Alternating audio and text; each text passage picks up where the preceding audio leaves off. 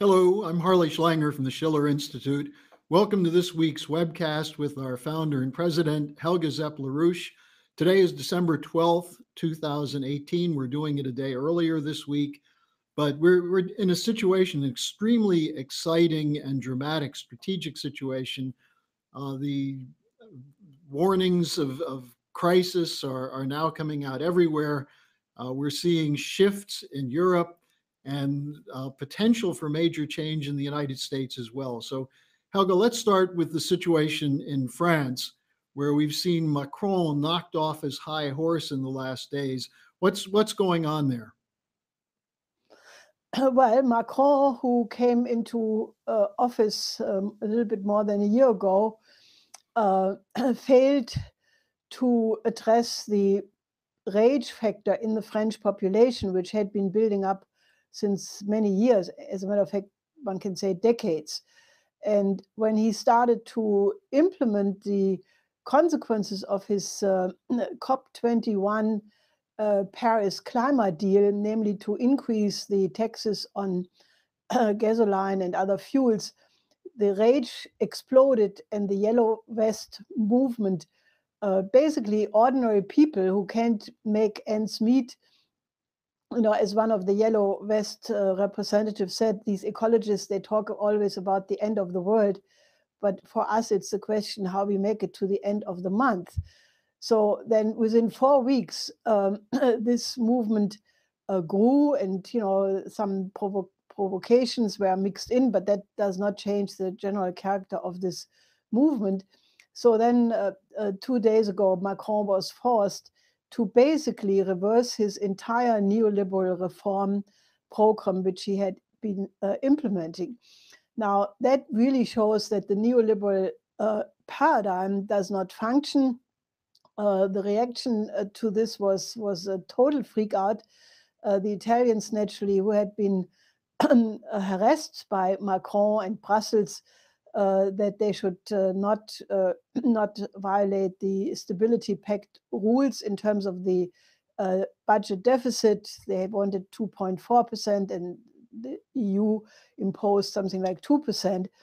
But then they quickly calculated that if Macron is carrying out all the promises he made in his big speech 2 days ago, namely increasing the minimum wage, increasing the pensions, and not imposing these taxations, that would bring the French budget deficit to 3.4%, and that would even go beyond the Maastricht criteria, which is higher than those of the Stability Pact.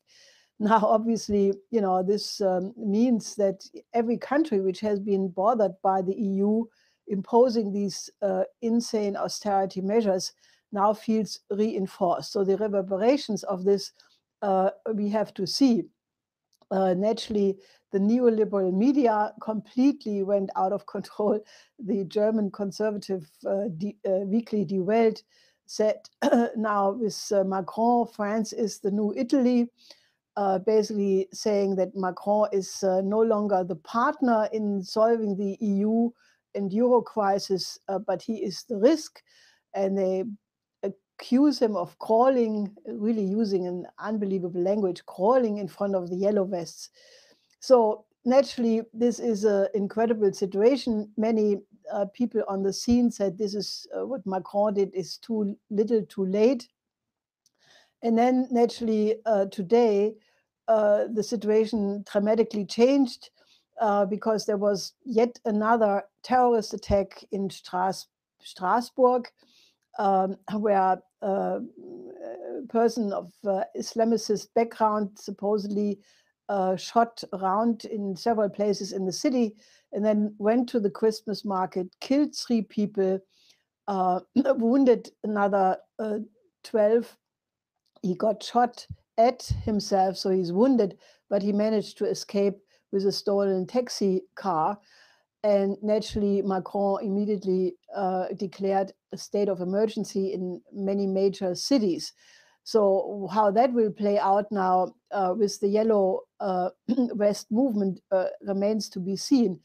But it just shows that the whole situation is absolutely unstable, and that the neoliberal paradigm, which we have been discussing now for quite a while, which led to the Brexit, the defeat of Hillary Clinton, the election of the new Italian government, the yellow vest movement, all of these are symptoms of the same thing, that you cannot violate the common good of the normal people endlessly in favor of the very rich. And in France, the rage is directed against the very rich, which they say Macron is the president of, that you cannot violate these interests forever without causing really earthquakes. And, I think that this is foreboding the demise of the EU, because the EU has proven itself to be absolutely incapable of reform.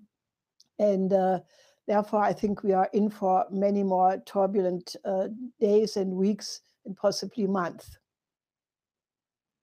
I think there are two aspects of this that are just worth developing a little bit more, because they do demonstrate something that you've been saying from the very beginning and when we started these webcasts.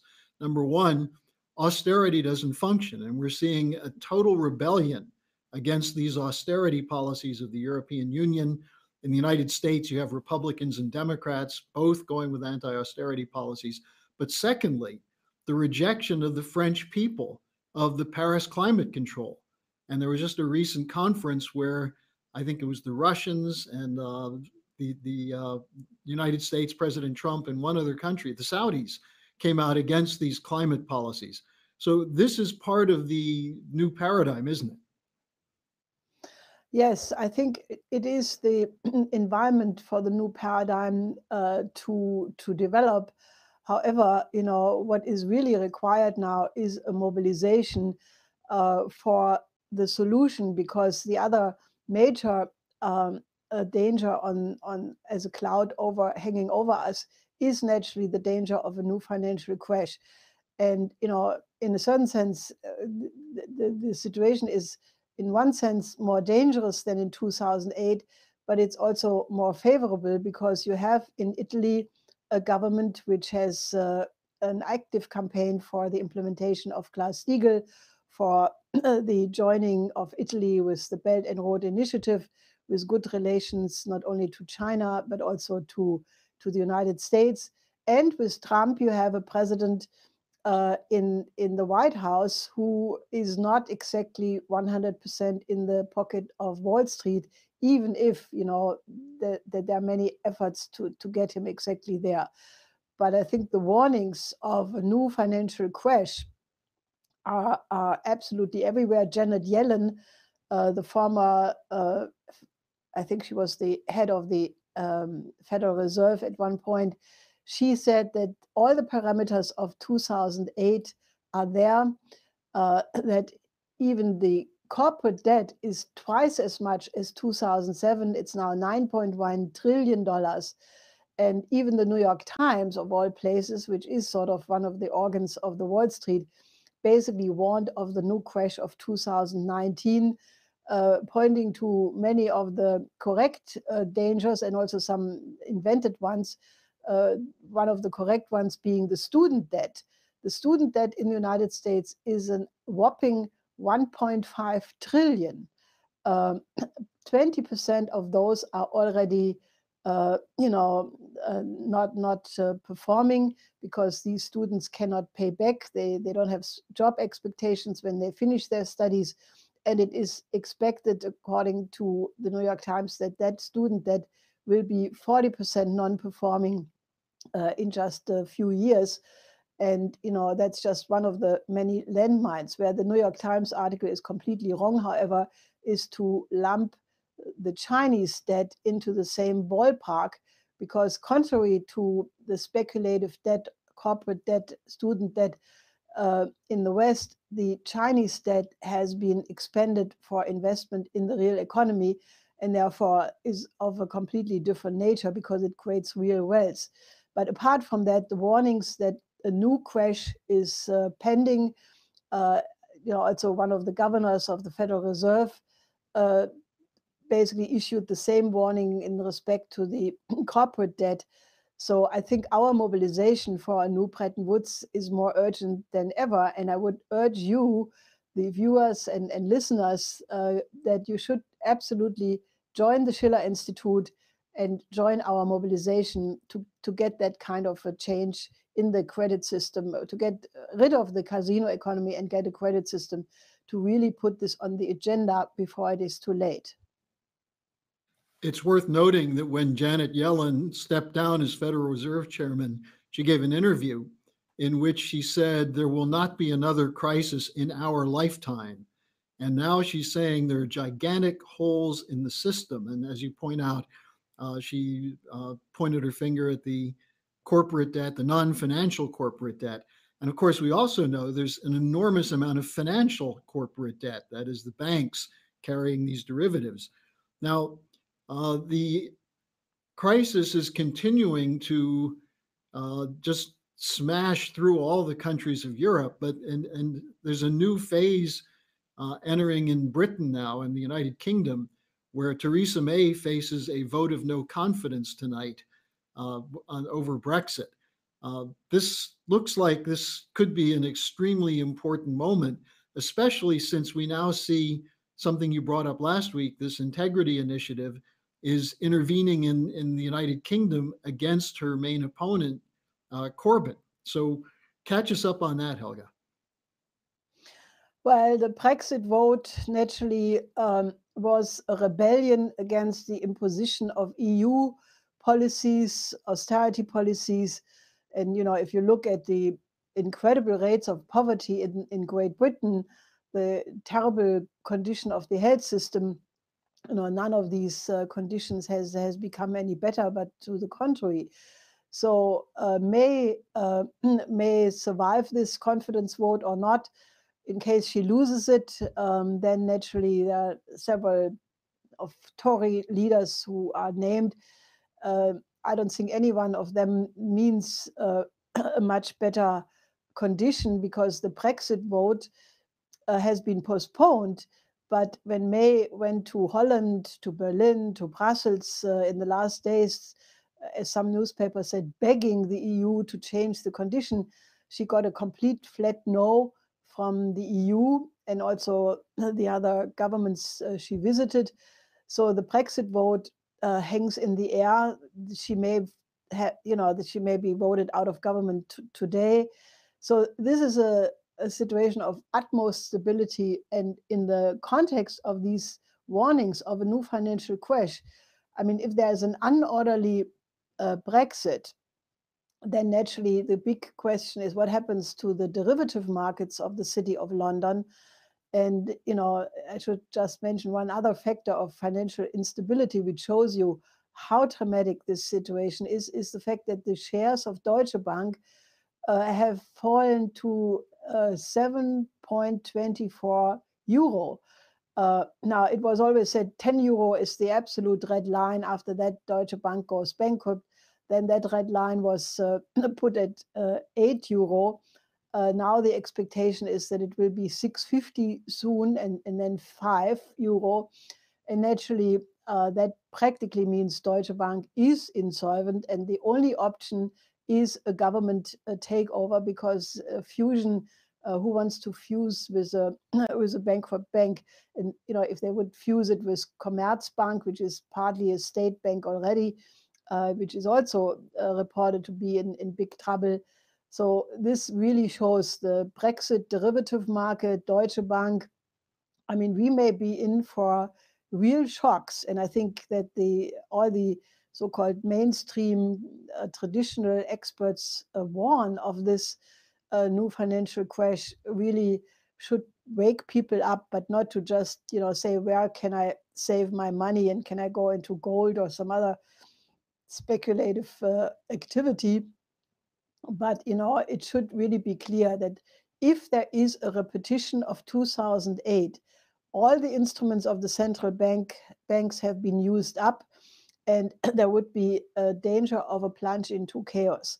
So therefore, again, the 4 laws of Lyndon LaRouche, my husband, must be put on the agenda right now. Glass-Steagall, banking separation, national bank, power of the credit generation in the sovereign control of governments, and then an international credit system which will allow to finance large and long-term projects of the real economy, such as infrastructure, international development projects, and the like. And there must be that kind of a change, because if that is not done before the crisis hits, the danger is really an uncontrolled collapse. And you mentioned Deutsche Bank. The only thing that would work for that, forget a nationalization or a bailout, you need Glass-Steagall to separate out the worthless assets and then put it through a bankruptcy reorganization. Now, as we're looking at this overall financial situation, we're seeing positive developments now coming from the G20 summit between the special meeting between President Xi Jinping and Donald Trump. It looks as though this is moving on a very positive development. What's the latest on the China-US talks?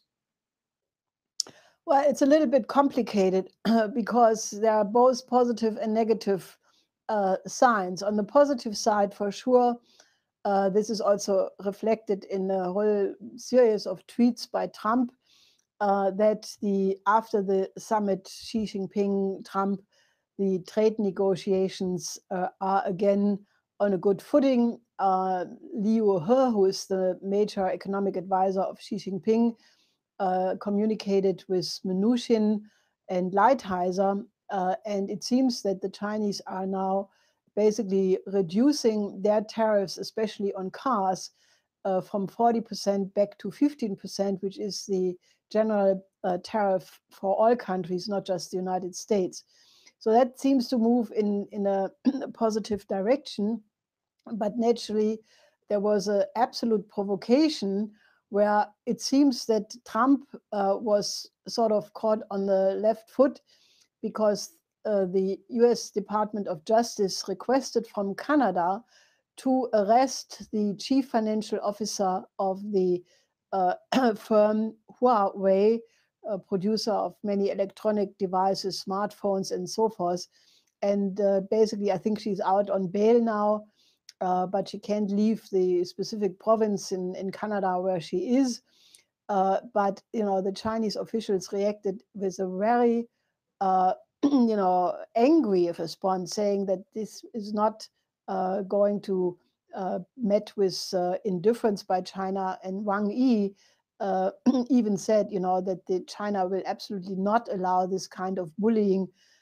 So that could be a disturbing factor. And whoever initiated that, which is really another case of this really internationally illegal extraterritorial implementation of US jurisdiction, which is not accepted by other countries. So I think that is very complicated and fragile.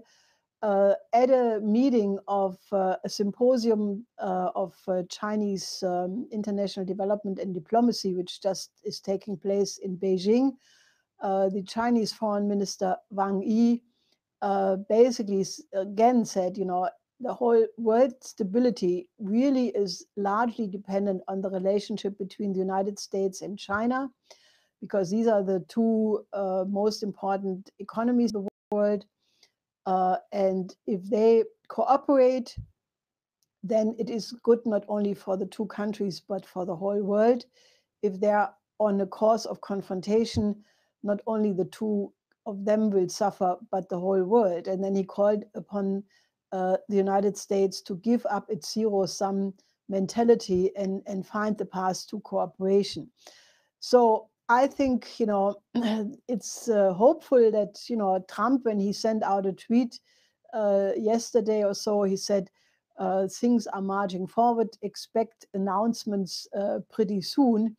Well, I hope that this will be a positive thing. But, as I said, unless you really remedy the overall causes of the strategic instability, which is the pending crash of the system and the demise of the neoliberal order, the danger of any new provocation leading to new crises and new complications will remain there.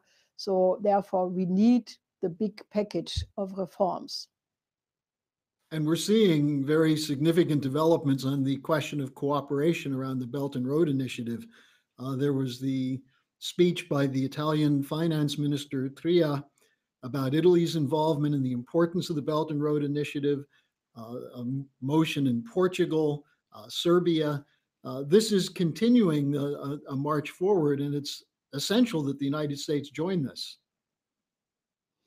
Yes, I think, if you look at the extremely quick pace of the integration of many countries with the Belt and Road Initiative, it is actually remarkable. And this speech you mentioned of the Italian finance minister Tria, I really think is very important, because Tria, who was as a young student from 77 to 79 in Beijing studying, he speaks fluently Mandarin, and he actually in this speech pointed to the absolutely incredible transformation China has undergone in the last 40 years.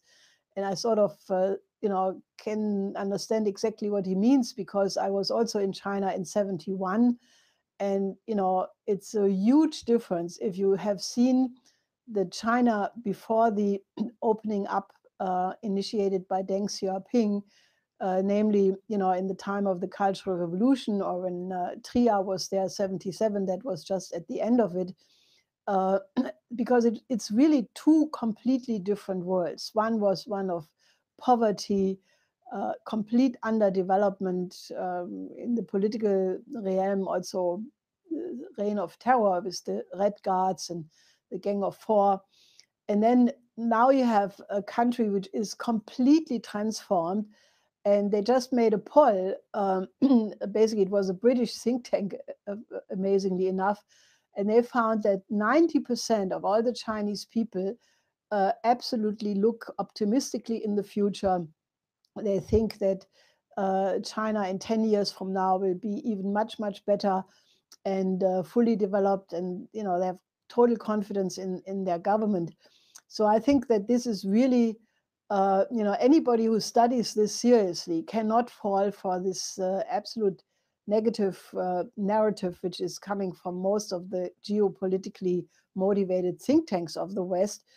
But the countries who cooperate, like Italy, Tria, in the same speech in Rome he made 2 days ago, pointed to the fact, that it is the Belt and Road Initiative which is the driver for the Italian economy, to cooperate on all of these projects, infrastructure, science, ports, airports, just many, many areas, is extremely beneficial for the Italian economy, and especially the cooperation in third countries like Africa, Latin America, and others. So I think that is really, in a certain sense, that's the only optimistic direction you can see. And there were similar conferences in Algeria, as you said, where the authorities said, that Algeria wants to be a transmission belt for trade between the rest of the world and Africa. Then you had a big conference in Belgrade, which had the subject Belt and Road Initiative in the Balkans. And, so, in a certain sense, there is a lot of such motion going on.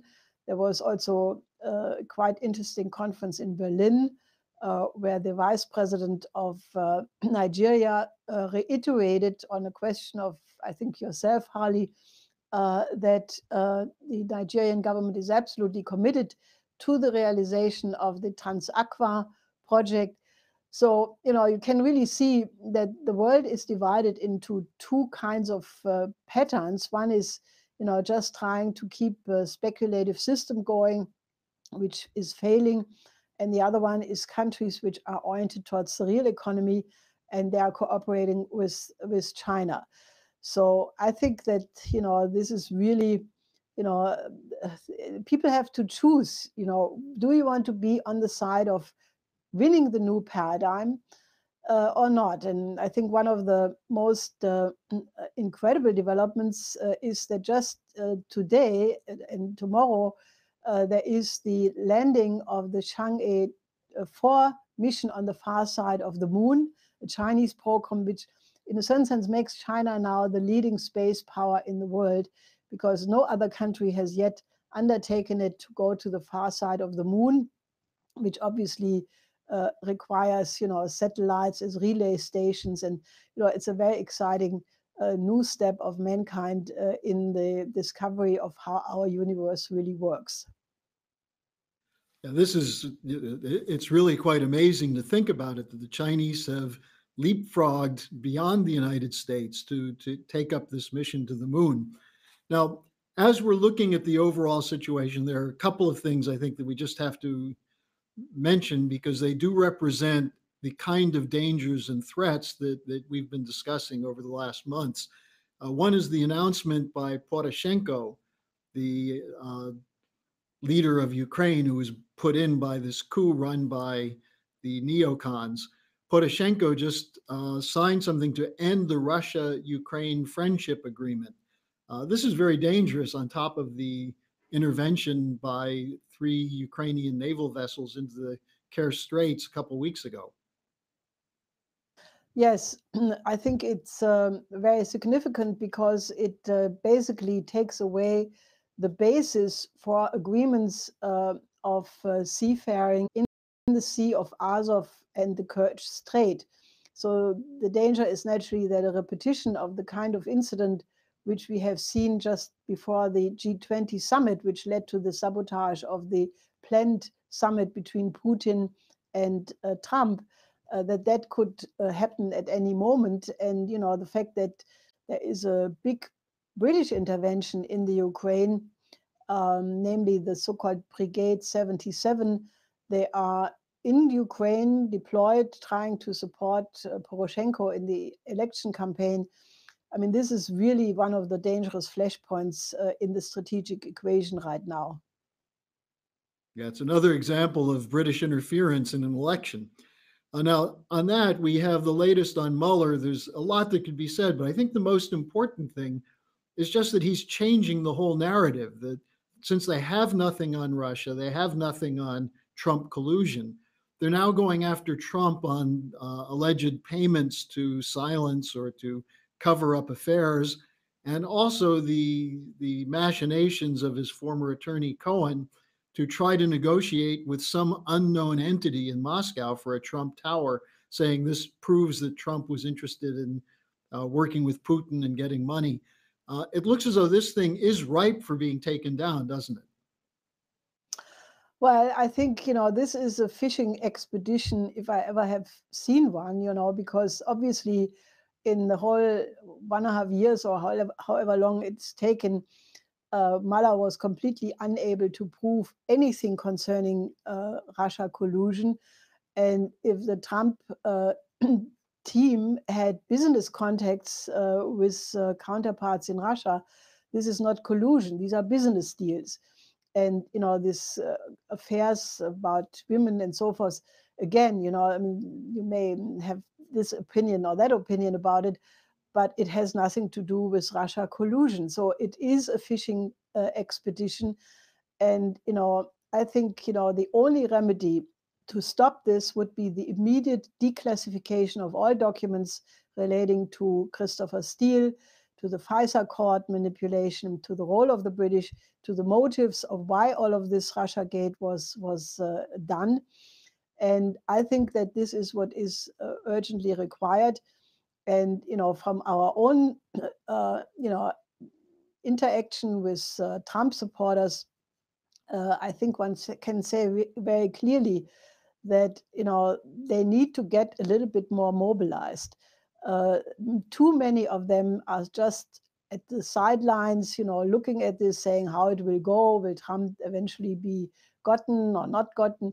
They must understand that this is a moment, of great danger, of great opportunity, but they need to mobilize and demand the declassification, demand Glass-Steagall, demand that Trump can actually deliver on all of his election promises, including a good relationship with Russia and China, but especially to rebuild the American economy, which is only possible with the 4 laws of Lyndon LaRouche, because if you don't do these kinds of changes, you can simply not finance the kind of build-up the American economy needs.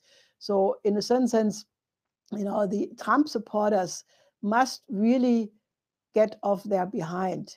I think it's extremely important that you are not complacent, that this is really, if Trump would be ousted, which some of the most crazy Democrats are still talking about, then naturally this is plunging us directly back into the danger of a big confrontation with Russia and China and possible war.